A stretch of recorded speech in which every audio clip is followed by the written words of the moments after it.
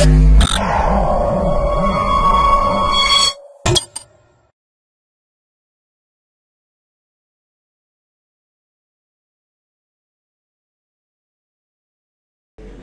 welcome to clickmyproject.com. We are going to see a process of automatic semantic content extraction in videos using the fuzzy rule ontology and based on the data mining process. In this process, we are going to extract the information of a video data which is supposed to be an OWL data. So in this process, we are going to extract a large kind of events object and its subject events. In the existing technique, manual data extraction is proposed to evaluate and extract the data content of the video, and we have used some tools like annotations for the extraction of the video data. But in this proposed system, we have used a fuzzy semantic model that uses a spatial and temporal relation. And also we have evaluated the ontology, meta-ontology definitions for the rule-based model that is used to construct an ontology for a given domain. By means of this proposed methodology, we have reduced the manual feature extraction methods, and also we have defined some complex we have reduced some complex rule relations by means of extract object, content and the event extraction. Next, we are going to see a data flow of this process. In this data flow process, first we going to input an OWL data, and after that we are going to extract the content of the video data. For that, we have categorized into first we have to identify the instance on objects, which in turn the object extraction. So instances are nothing but the number of different objects, and after that we are going to find out the spatial relation extractions. For the spatial relation extraction, there are three kinds of spatial relation we find out by means of the ontology domain extraction algorithm, which in turn categorized into topological relation, distance relation and position relation.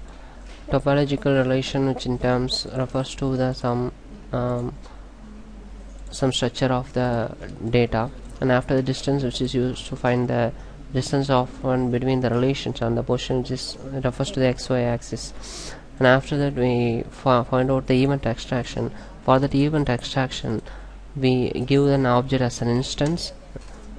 By means of that instance, we are going to extract the components. Then after that we extract the objects in place of events. And at last we have by means of this event extraction, we have categorized the data into objects, events and then subjects, which in turn use it to generate the query in a very affordable manner. Now at last we get a whole input OWL ontology web languages and paragraph data by means of the concept extraction. At last we get the concept instance of each and every objects. Next, we are going to see the demo of the process. In this package, first you just run the input specialization.java.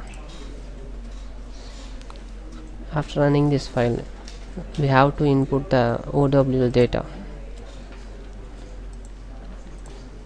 So we are picking the OWL data in the basketball data. After loading the data, you just click the get attributes. When you give the get attributes are extracted in this manner. Likewise, here all the events and the sub-events, object and subjects are extracted. After that, we are going to identify the classes. When you click this class identification, here all the class attributes are separated like so. Here we have listed 41. We have categorized the data set into 41 attribute classes.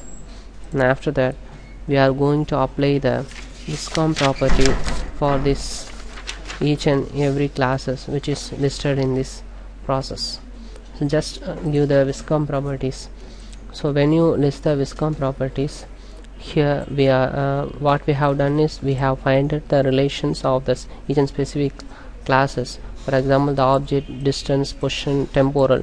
This object, distance, spatial relation, temporal and position relation together is known as the viscom property. So we have extracted the class for 41 classes.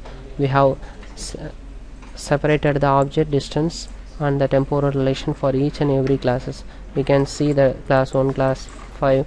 For each and every class we have listed the spatial, temporal and object relations.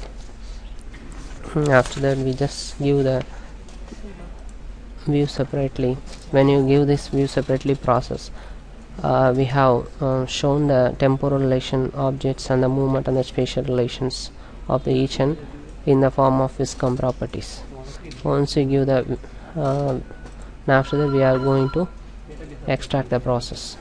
In that object event type extraction, first we have extracted the first we have generate buttons. Just give the generate button. Here you can see we have now removed the unwanted irrelevant features.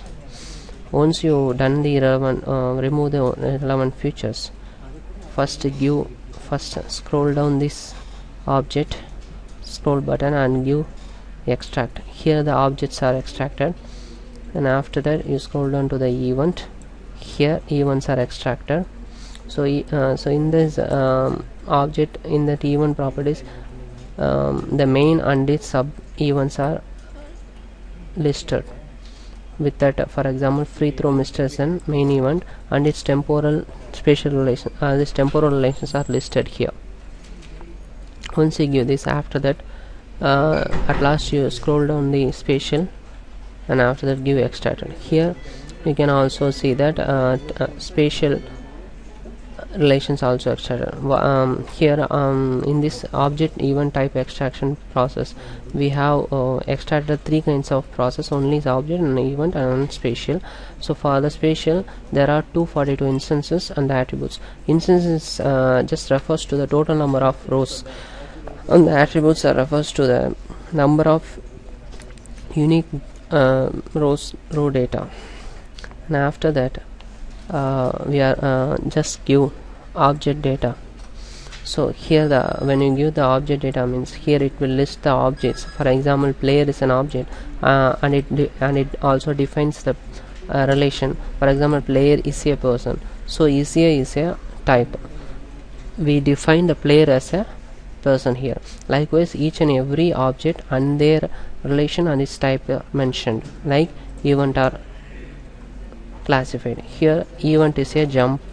For example, pass, jump ball is an event, and their respective first component is action. Likewise, each and every event is listed and its HTS component are classified. After that we just give the ontology process. In that in this process just select the temporal relation, spatial change and temporal spatial component change. So here just give the apply process.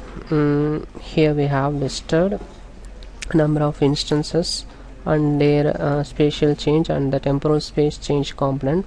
Here we have listed that main event and its sub-relevant event and this temporal and the reborn rules. And after that we have listed the make event definition with the spatial change and temporal spatial change component. Pick up this and give apply. So in that you have listed the event definitions. So here we have listed the events, and here we have listed the definition for the each and every events here. So once you classify this, and after we give the event definition, here you can see the definition for each and every event. For example, we have in the case of free throw event, we have listed what are the event definition are available for that. For example, jump ball and dunk. After that you give the temporal relation. Temporal means actually temporal refers to time. Here also we have listed the event. Before that event, what are the process we are going to do. For example, ball moves and passes hoop is an event. Before that, before the ball hits, we have to perform the ball moves hit event. That is a process. Now after that give the event extraction. Here we are going to extract the events from the in the form of ontology basis. First give the get values. Here all the components are extracted successfully. After that give the spatial relation index, spatial relation component index, source index, spatial relation component index. Just give that. Here all the spatial relation components are listed here. For example, free throw, ball out and ball hop, all the events are listed here. And after that we have listed the spatial movement index. Here the movements are listed. For example, the ball moves in the left side. For all the movements are listed here. And after the spatial change component index is listed here. Here the spatial change component are listed. What are the changes which are happening after the event, which will be listed here.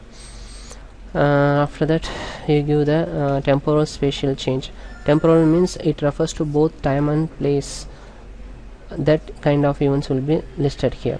And after that give event definition index. So it will list the event definition and this with respect to that sub events. Once you extracted this, just give the event type. There are three kinds of events will be listed. The main events will be listed. Free throw, rebound and shot will be listed. Just give the pick any one of the event and give object. Here the object are extracted for the respective event. And after that you just give the event for subject. So once the object are extracted, we have extracted the subjects for the respective events. So for all through this process we have used the ontology construction with this come process and the event extraction algorithm for extracting the subject and temporal relations. And after that so for example, here the free throw is an event. These are the subject and the respective objects will be listed here. Once you give this, after give the process here, once you click this concept button, here the main, match, defense, attack, these are the list of concepts are extracted here. And we extracted the respective components for the concepts. For example, defense is one of the component which is used for the matches. And after that you are going to give the extraction process. Here we have extracted the events and the object for the respective concepts. So player is an respective object. For that we have used the concept extraction process for the defense. Like that, shot is an object. For that we have used the respective event. Likewise we extracted the concept here. At last we get the output like all through the process we have evaluated the OW data and we classified like an event and its sub events, object, subject. Likewise we have extracted the OW data in the form of paragraph data. Likewise we have sequentially arranged the process. At last we give the evaluations graph. In the evaluation graphs you tend to see that we have extracted the rules. For that we have measured the execution time in times of millisecond. Now after that you just save the OW. We have processed the OW data in the form of paragraph data. We save the data in any directories. Just I am saving in name of any file object. I am just saving it. Give save. Your file is saved successfully. And all through the process we have achieved that semantic ontology rule extraction process for the whole video related data. Thereby we improving the accuracy in extracting the video data successfully. Thank you for watching.